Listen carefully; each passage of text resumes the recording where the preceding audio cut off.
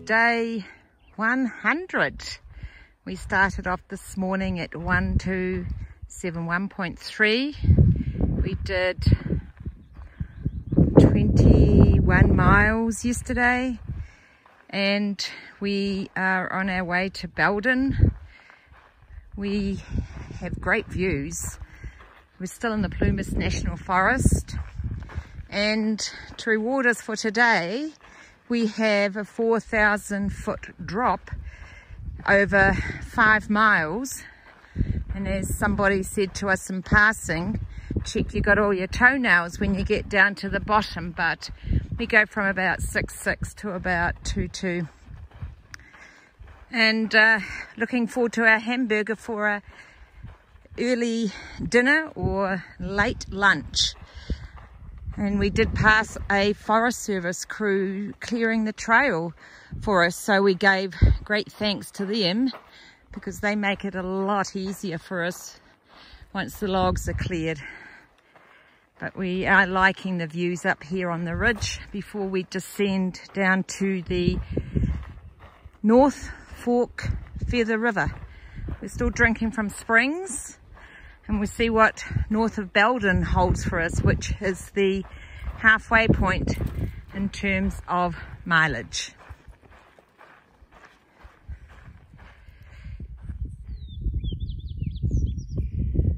We've reached the top of a hillside, and soon we'll start a 5,000 foot descent. But just here we know that Troy is in front of us, because when he walked with us, Gina noted that he dragged his poles. So we know that Troy has come here, turned round,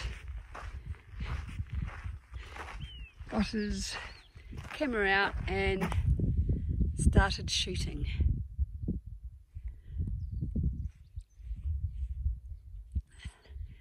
A camera really can't capture the hues and the depth of the scene we can see, but it is magnificent.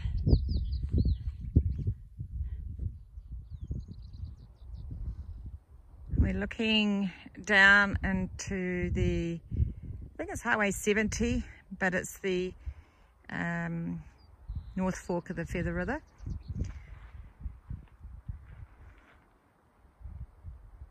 Great views across the top. Nice to see some forest roads.